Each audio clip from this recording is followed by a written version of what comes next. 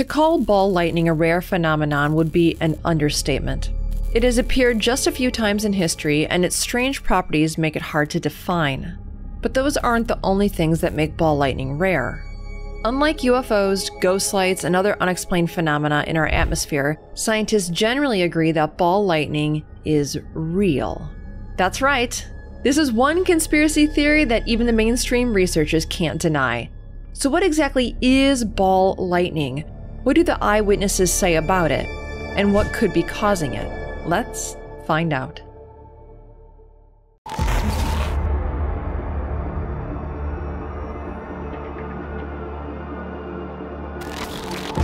51 million people entering another surveillance camera capturing the unidentified flying object. lockdowns and mass testing. Today, that the world is going to end.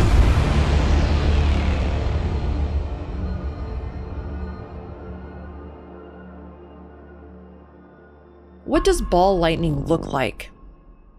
If you want to know what ball lightning looks like, the easiest way to find out is to see for yourself.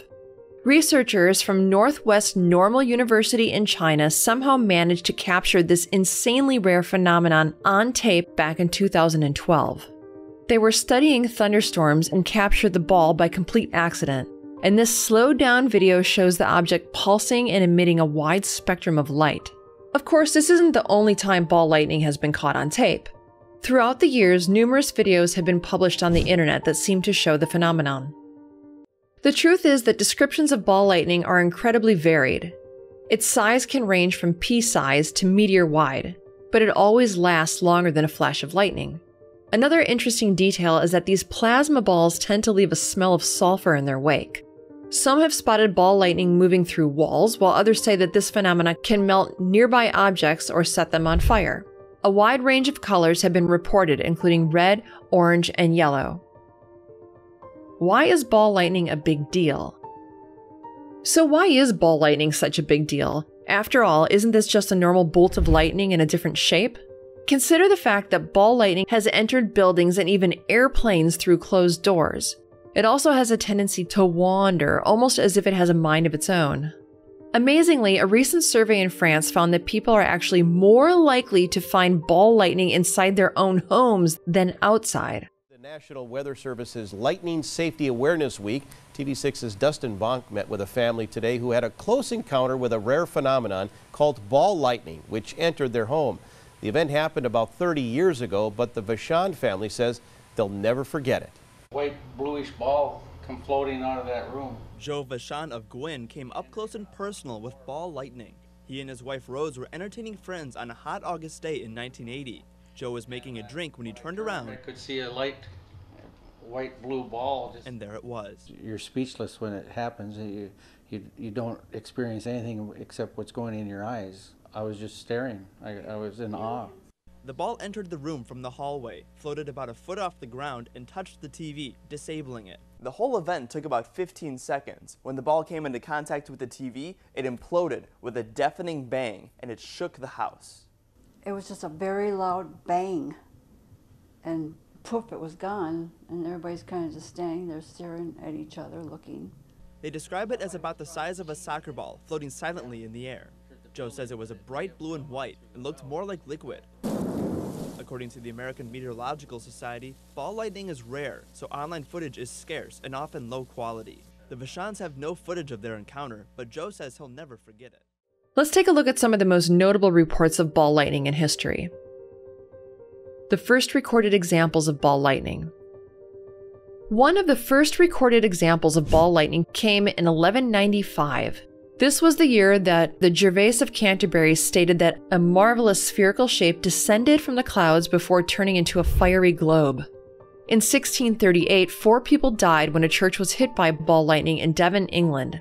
In 1726, the crew of a ship sailing through the Gulf of Florida reported a ball of fire that shattered the mast and killed 1 man. In 1749, the crew of the HMS Montague spotted a large ball of blue fire that exploded and left a sulfur-like smell behind. The ball came so close that it knocked several men right off their feet.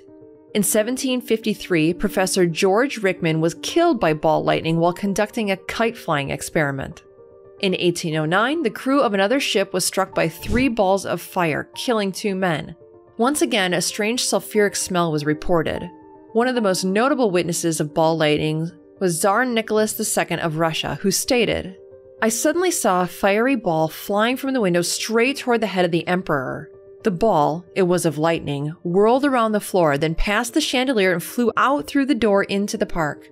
There have been multiple reports of ball lightning appearing inside planes. A researcher at the University of Kent witnessed this in 1969 and published his report in Nature, stating, "A glowing sphere a little more than 20 centimeters or 8 inches in diameter emerged from the pilot's cabin and passed down the aisle of the aircraft approximately 50 centimeters, 20 inches from me, maintaining the same height and course for the whole distance over which it could be observed." In 2014, Logan Air Flight 6780 was struck by ball lightning over the United Kingdom. The object hit the nose of the plane, causing it to drop thousands of feet in altitude and make an emergency landing. One of the most recent instances occurred in 2011 when a ball of light smashed through the window of a hospital in Czech. The ball then proceeded to bounce from floor to ceiling before disappearing. Once again, witnesses reported the smell of sulfur in its wake. The conspiracy theories. Scientists have proposed a number of possible explanations, including the vaporized silicone hypothesis, the microwave cavity hypothesis, and the nano battery hypothesis. While many ideas have been thrown around, the jury is still out among the scientific community. Some conspiracy theorists say the ball lightning is some kind of portal, or excess energy left behind from an interdimensional gateway. There are, of course, those who believe ball lightning is somehow connected to UFOs. While the ball lightning itself might not be a UFO, it might come from one. For example, some allege that ball lightning comes from the hyperdrive systems of alien spacecraft. Finally, there are many conspiracy theorists who believe that ball lightning is some kind of spiritual or extra-dimensional being. There are many reports of these objects seemingly following people and entering their homes. Could this be a sign that ball lightning is somehow sentient? Final thoughts. Although ball lightning might not be the wildest conspiracy theory out there, it's definitely one of the most widely accepted. No one can deny that this phenomenon exists, and even scientists are forced to throw up their hands in confusion. That alone makes ball lightning one of the most interesting paranormal phenomenon. Who knows? Maybe you'll be the next person to see this strange occurrence with your own eyes. Your narrator, me, has a story about this. When my mother was a little girl, her and her sisters, along with their great-grandfather, were all sleeping upstairs in a 2-story house. There was 2 bedrooms. It was basically a very long attic, even on both sides, split, partitioned in the middle. One night, a ball of fire flew in and hovered in the room and flew out the opposite window. That sounds an awful lot like ball lightning to me. I'll have to let the family know. Do you personally have any experiences with ball lightning? Let us know in the comments below. Thank you for listening. Be well.